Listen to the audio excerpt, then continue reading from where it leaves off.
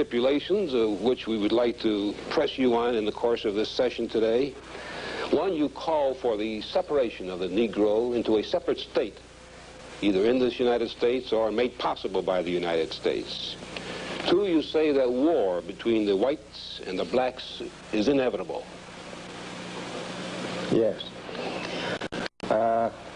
I'm very glad to answer these questions, Mr. Cup, to you and to the world. They are most essential that we should give the world the answer to such questions. I have been preaching and teaching the answers to these questions for many years. I give thanks first, Mr. Cup, to God, who came in the person of Master Farrakhan Muhammad around 34 years ago now to me. And all that I have and been teaching, it is from him. And it is very easy for us to recognize the visit of this mighty one according to the time. If we have the knowledge of the time that we are living in, we can accept and respect this mighty visitor in this part of the world to fulfill that which was written of him, that he will come. And now he has come, and he has given out his purpose and his aims, as it also is written in the Bible and Quran. And therefore, I have nothing of myself in this answer. It is all from him. From him, you mean the messenger of Allah? No, not the messenger of Allah. I'm the messenger of Allah. I mean from Allah himself, who came in the person of Master Farrakhan Muhammad. Who preceded you as the head of the Muslims? Well, he was actually the beginner. Yes, sir.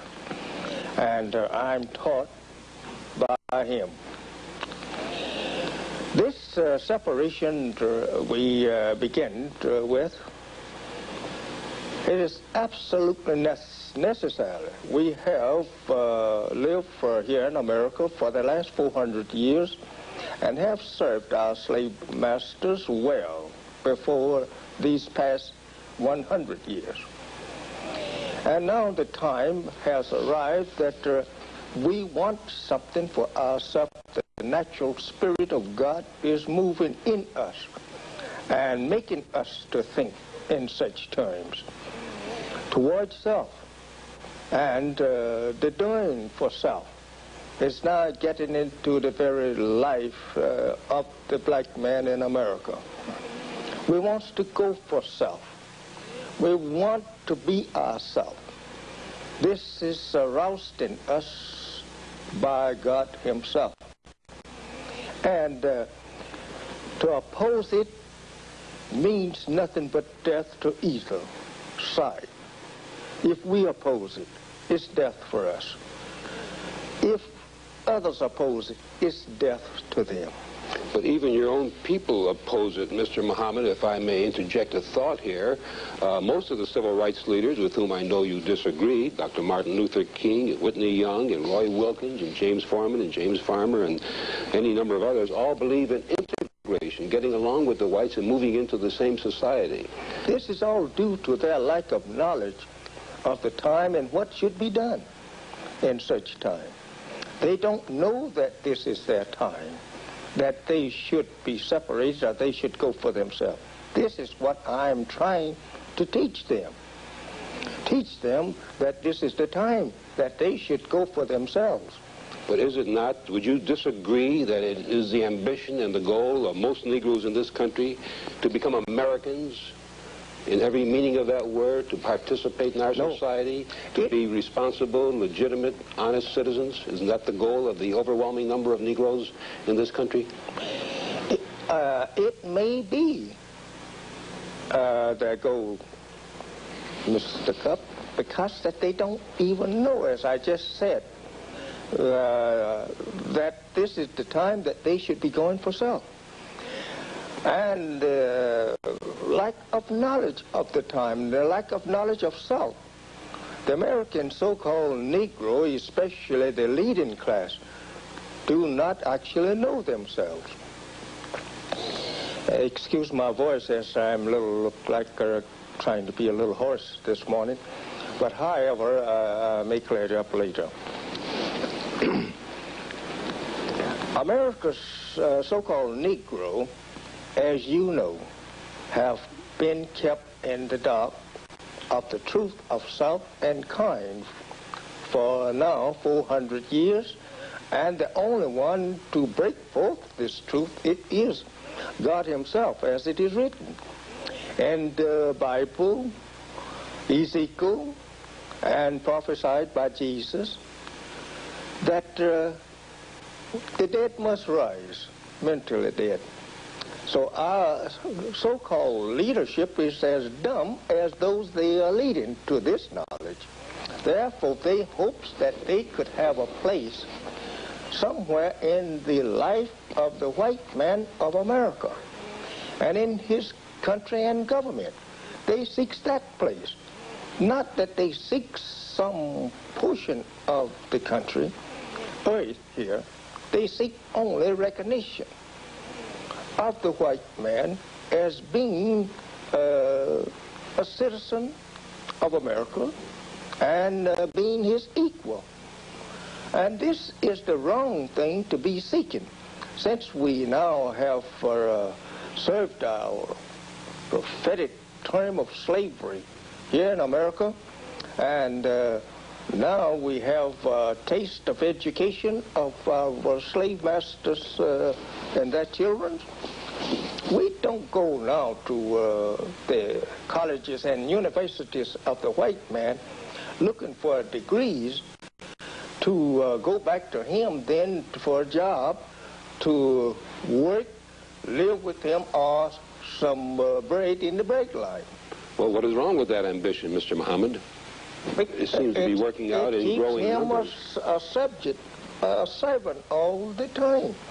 He's not getting an equal place with his master by seeking a job. The only thing that he should seek now, since he admits that he's free, and he is free, he's not no more a servitor slave. He's free. The growing number of Negroes who have achieved prominence in all the fields of this country, economic, the social life, the arts, indicates that there is tremendous progress being made, and the growing middle class of the Negro is tremendous today, with a tremendous purchasing power. Yes, Mr. Cup, but the progress is only being made to the position or status of a more prominent servant, and not a servant that is equal with his master in owning such thing is placed on this earth that he can call his own like his master. Then you say that people like the Dr. Ralph Bunches and any number of other Negroes who have achieved fame and fortune are still servants in this community? His fame and fortune is not his. That's the white man. He have achieved fame and fortune for the white man, not for his black man. All that the prominent, I would say, politicians, teachers, and clergies, all has worked forward to the help of the white man to achieve fame for him and his race, but not for themselves and their race. Let me take you to another area, Mr. Muhammad. Our government is spending millions of dollars in various programs mostly aimed at uplifting the Negro for better education, better job opportunity, a better share of this society. Now, isn't that a worthy commentary on the white man's role? If the slave master gets rich and richer, he can do better by his servant, his slave. But the slave is now, as I say, stands at the crossroad. He can go for himself. And why not the master teach him how to go for himself and provide him with the necessary means to go for himself, and not say, keep petting him around his door? Let's assume, whistles, or a better suit of clothes. let's assume, Mr. Muhammad, that your separation policy comes into effect. You will ask the United States to give you a state large enough to take care of all the Negroes in this land. That would be about 1/5 of the territory. Well, it's about 22 or more million of us. And then you would ask the United States for 25 or 30 years, according to your book, The Message to the Black Man, No. to help operate this for 25 or 30 years. Not 30. 25. 20 or 25. And also to give you a land that's fertile and rich in minerals so that the Negro can thrive from the earth. Yes, sir. A justifiable living. Yes, sir. How would you bring an economic system? How would you get the people to start a new state? How would we get them to start? I'm asking you for the start. You want the government to start the state for you, to build all the buildings and give you the educational system, and give you the business We system. believe that you are obligated to start start us off in such state, according to your own civilization, or set up for your own civilization. The means that you have to set your own race up as an independent race here today, not what you had 400 or 500 years ago, but what you have today. Let me pause for just a moment, Yes, Mr. sir. Muhammad. We still have to interrupt for commercials on this program. We'll pause for a moment and be right back with the Honorable Elijah Muhammad.